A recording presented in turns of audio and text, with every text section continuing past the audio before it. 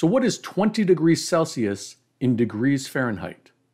Well, I'm going to show you how you can solve problems just like this in your head in 5 seconds or less.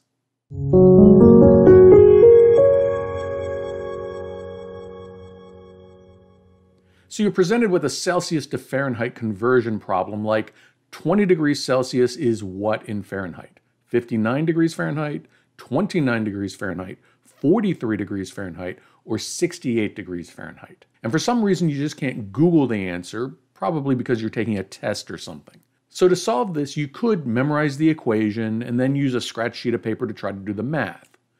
But I'm going to show you how you can estimate the answer using math that you can do in your head. So first, let's take a look at the equation to convert Celsius to Fahrenheit. F, or Fahrenheit, equals 9/5 C, or Celsius, plus 32. So using this equation, we can plug in 20 degrees for C and do the math. F equals 9/5 times 20 plus 32. 9 times 20 is 180.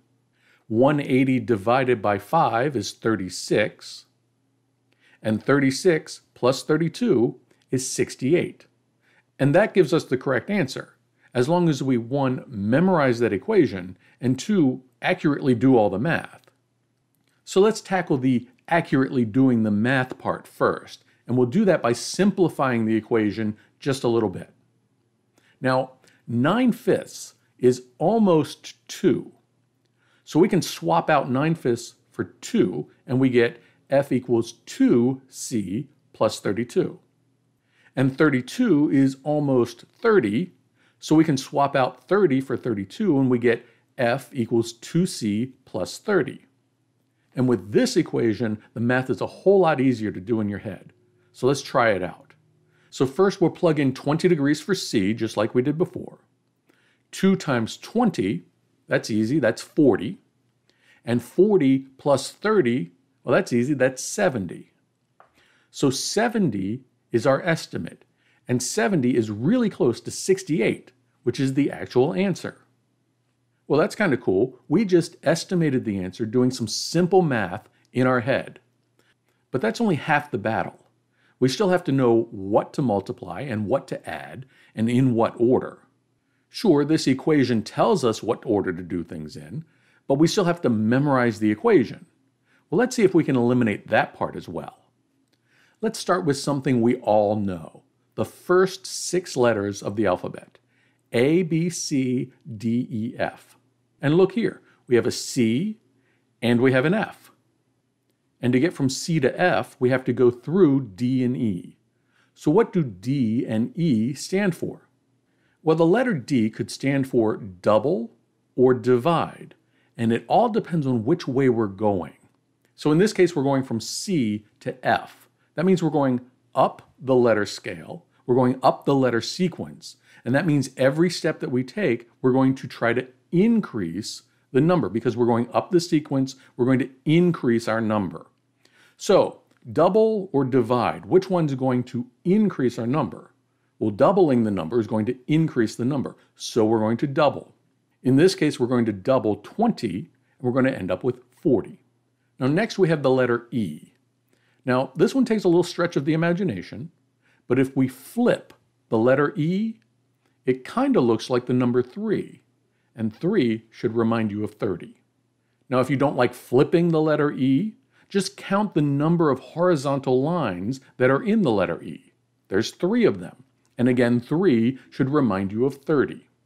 Okay, so we know that there's a 30 involved, but do we add it or do we subtract it?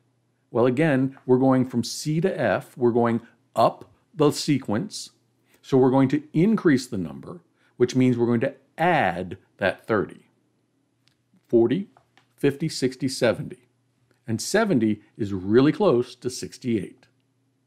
Okay, that kind of works, but what if the question was going the other way? What if we were given 68 degrees Fahrenheit and we had to try to figure out what that was in Celsius? Well, we can do exactly the same thing. We start off with A, B, C, D, E, F.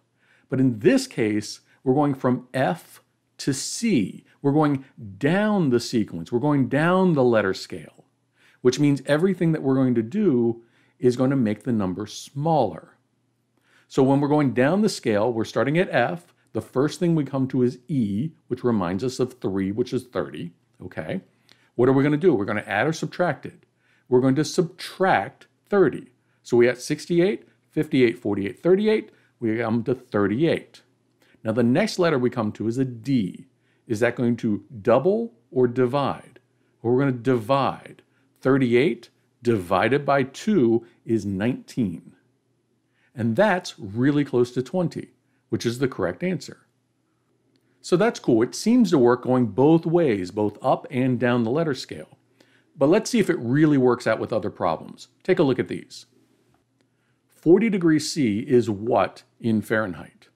Well, 40, we're going from C to F. We're going up the letter scale.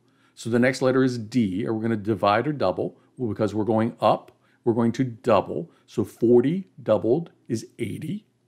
Then we come to an E, which reminds us is 3 is 30. Are we going to add or subtract it? Well, we're going up the letter scale, so we're going to add it. So 80 plus 30, 90, 100, 110. And 110 is pretty close to 104, which is clearly the best answer in this list. So let's try another one. 32 degrees C in how many degrees Fahrenheit? Well, we're going from C to F, so we're going up the scale. We're going to increase all of our numbers. So 32 D double means 64. E, that's our 30. We're going to add it because we're going up the scale. So we're going to add 30, 74, 84, 94. 94 is our estimate. 90 degrees is pretty close, and that's clearly the best answer given. All right, so that's cool. It works going up the scale, but let's see if it works again going down the scale. Here's a problem, 55 degrees Fahrenheit in Celsius. Well, 55 is our Fahrenheit, that's our F. So we're going down the scale. The next thing we come to is an E. That reminds us of 3, which is 30. We're going down the scale, so we're going to subtract that 30. 55, 45, 35, 25. Now the next letter we come to is D. We're going to double or divide. We're going down the scale, so we're going to divide in half.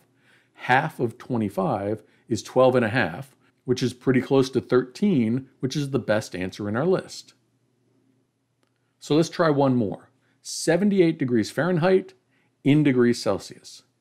Well, we're going to start off by making the numbers a little easier to use. We can round 78 to 80. That makes it a nice round number, so let's use 80 as our F. So we're going to go from F down the scale to E. E reminds us of 3, which is 30. And because we're going down the scale, we're going to subtract 30. So 80 minus 30, 70, 60, 50. Okay, so we're at 50. Then we come to a D, do a double or divide. We're going down the scale, so we're going to divide. 50 divided by 2 is 25. And what are our answers? 26 is really close. And in fact, that's the right answer. So there you go. Using A, B, C, D, E, F, and just remembering the sequence, you can easily estimate Fahrenheit to Celsius and Celsius to Fahrenheit. Now, to really let this sink in, I want you to find a few problems on the internet like this. I want you to try some tomorrow, do 2 or 3 in your head, and then later this week, do 2 or 3 more using this same system, A, B, C, D, E, F. And if you do that 2 or 3 times this week, then it's going to stick in your head and you're going to be able to remember it for the rest of your life.